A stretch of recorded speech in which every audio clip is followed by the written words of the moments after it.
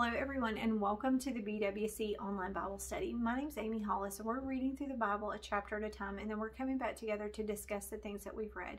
We are in Colossians chapter 1. We've made it really far, guys. We've been reading quite a long way, and so if you're reading along, that's great.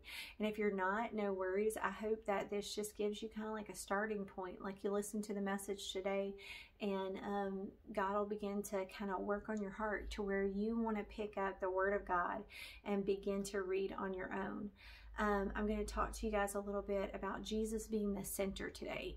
Pastor Moffat's given me the opportunity to be able to preach the message on Sunday morning, and I'm really excited about that. And so I'm going to talk about a little bit about what I'm going to talk about on Sunday, but we're going to focus on Colossians chapter 1. So Paul and Timothy are together and they're writing this letter to the church of Colossae, and so that's where you get the name of the book Colossians from. And so as they write this letter, he starts off telling them how he's praying for them and how he gives thanks for them. And I really liked the part where I'm going to read it to you. It says, "We always pray for you, and we give thanks to God, the Father of our Lord Jesus Christ, for we heard of your faith in Christ Jesus and your love for all of God's people, which has come from your confident hope of what God has reserved for you in heaven. And you have had this expectation ever since you first heard the truth of the good news."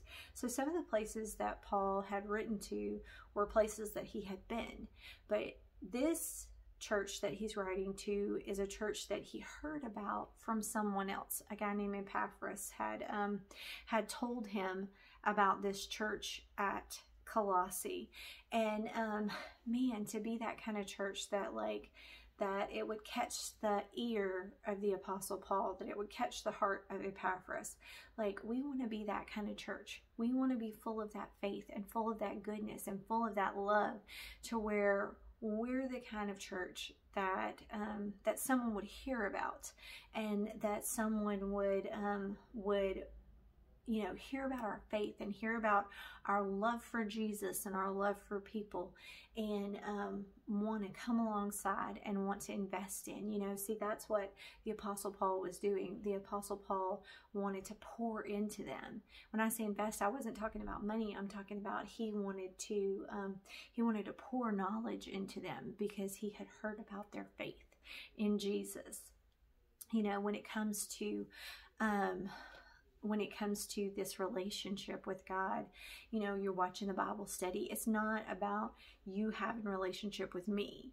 It's not about me having a relationship with you, although that's wonderful. That's such a blessing for us to get to have a relationship with each other, to encourage one another and to come alongside one another.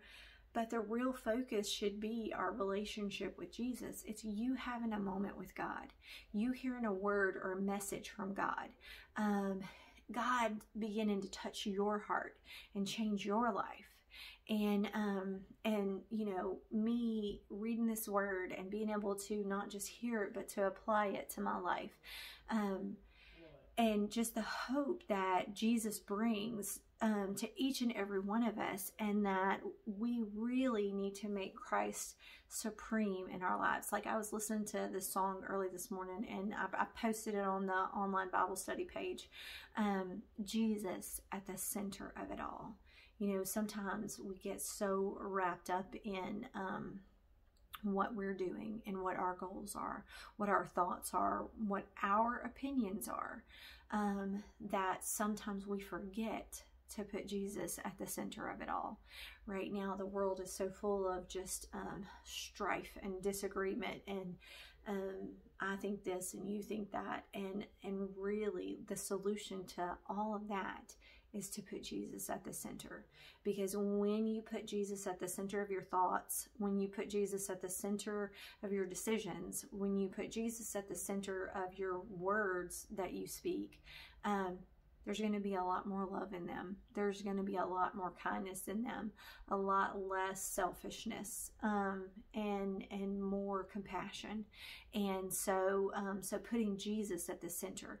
And so I'm going to read, this is like a little poem that's kind of written in the middle of Colossians chapter 1. And it's really a beautiful description of who Jesus is. It says, Christ is the visible image of the invisible God. He existed before anything was created, and he is supreme over all creation. For through him, God created everything in the heavenly realms and on earth.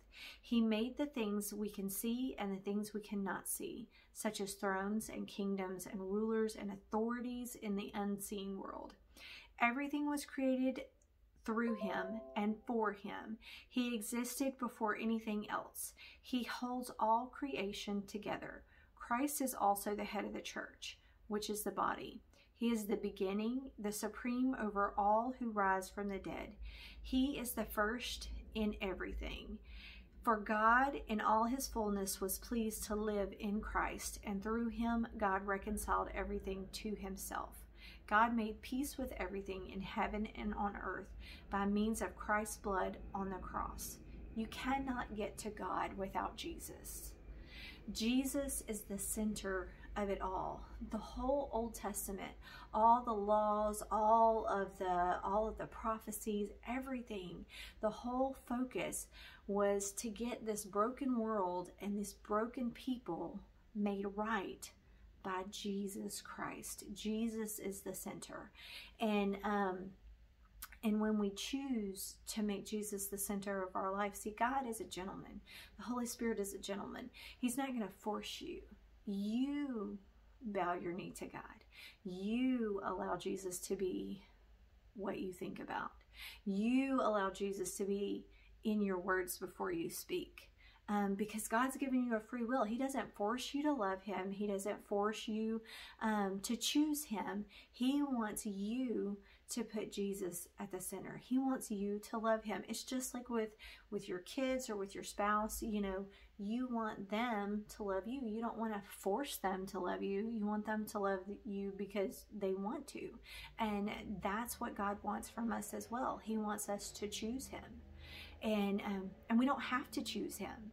We could choose all these other things, but when we do choose him, the beautiful relationship that grows, the benefits that grow, the fruit that comes from having relationship with God, it has eternal blessings. You get to go to heaven when you have a relationship with Jesus. When you've asked Jesus to be Lord of your life, your eternity is affected. When you choose to teach your children about Jesus and they accept Jesus as Lord of their life, then their eternity is affected. Generations are affected. Lives are changed when we put Jesus at the center. And that's what I want to leave you guys with today. You know, Paul did this work in the church proclaiming the message of Jesus. And so as the church, if you're a believer in Christ, you know, you may be thinking, well, I don't go to your church. That's not what the church is. As the church, it's every believer that's ever believed in Christ from beginning to the end. All of the believers in Christ make up the church. So when we choose to make Jesus the center of our lives, when we choose to spread the message of the gospel, when we choose to put Jesus first and tell the world who he is, then like the Apostle Paul, we get to proclaim this message and share the love and affect people's eternities and affect generations with the love of Christ. And so that's what I want to leave you guys with today. Colossians chapter 1, Jesus at the center of it all.